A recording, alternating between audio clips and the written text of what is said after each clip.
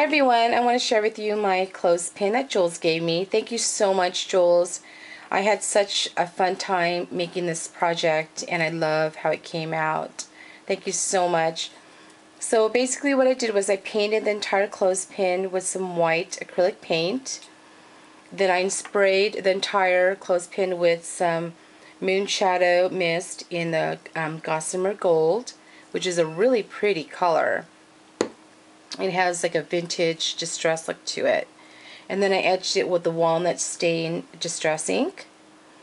And then I stamped the vintage girl stamp that I got from eBay. And Jules also had sent me my name with these chipboard letter pieces. And what I did with those was I used the Starburst Stains. And I used the colors from the Autumn Leaves set.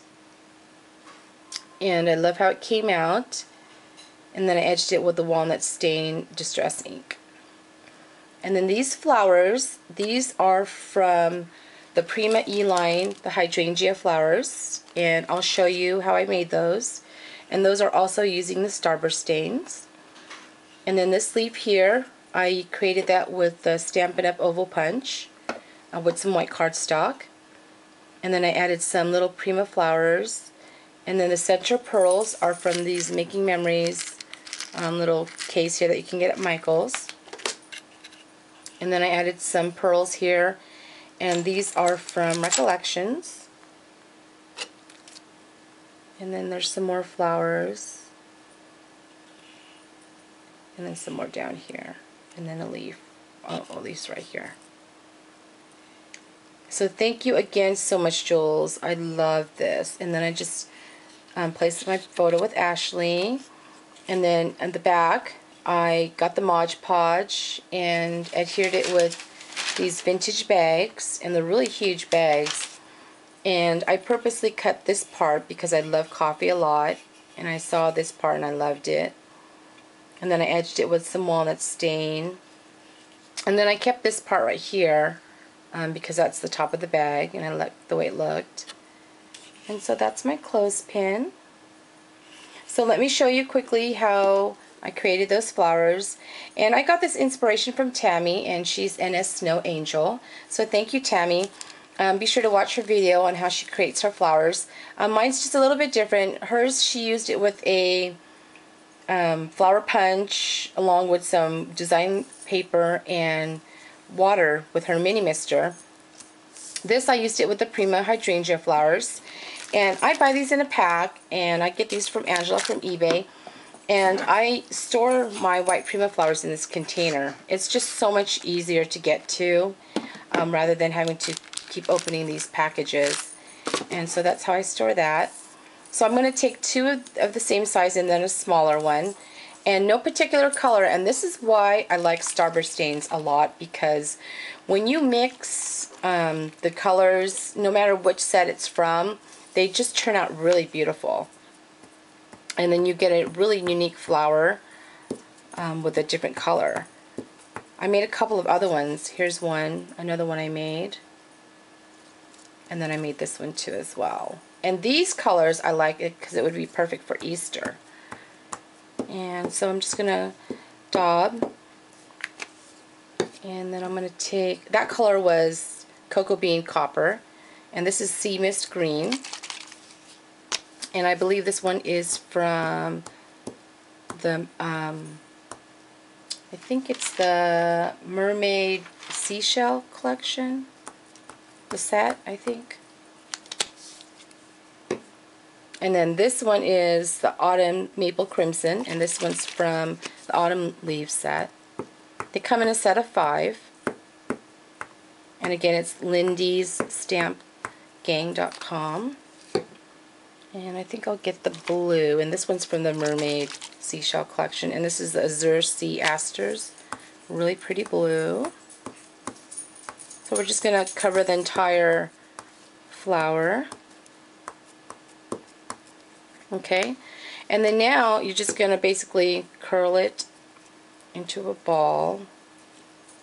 You're just going to squeeze it into a ball like that. And then I just take my tray And I don't heat set it too long because, you know, my tray is plastic, so I just don't want it to fly away.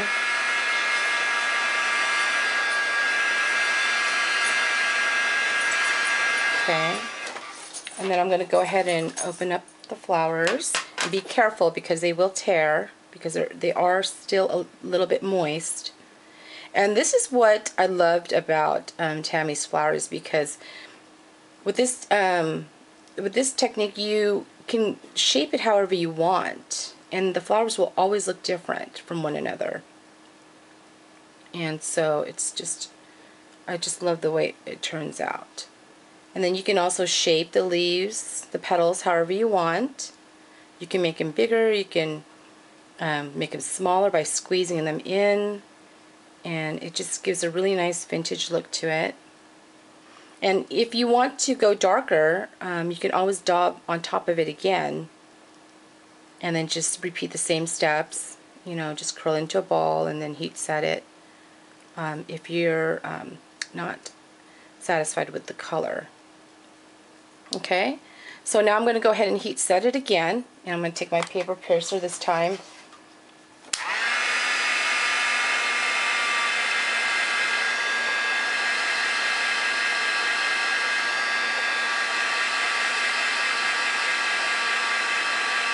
Okay, and then you can use glossy accent. I'm just going to use my hot glue. It just settles in faster.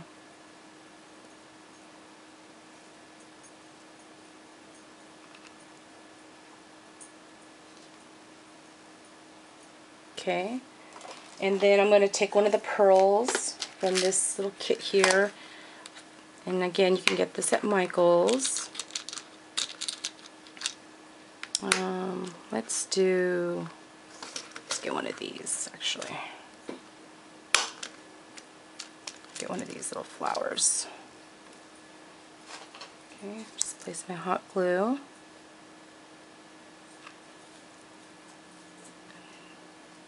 Okay, there you are. You have a really pretty flower, and I love the way it comes out. And like I said, you can pinch the petals if you want them a little bit smaller.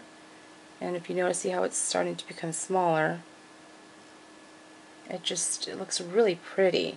And then for the leaves, all I did was I just took the punch, and then I just punched some white cardstock. I'm just going to punch one out real quick.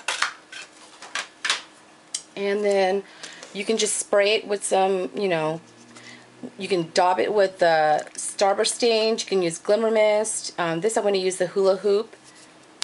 And this is a really pretty green. Just going to spray the top and then the bottom. Okay, and then you're just going to, same thing, you're going to squeeze it. Then go ahead and heat set that. Let me heat set it over here real quick.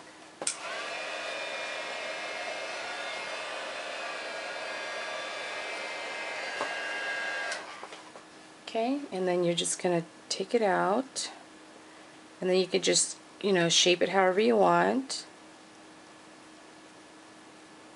Just kind of squeeze in the leaves there, and then just go ahead and hot glue that, and just place it right by your flower, so, and just pinch it. There you go. Got yourself a really beautiful flower.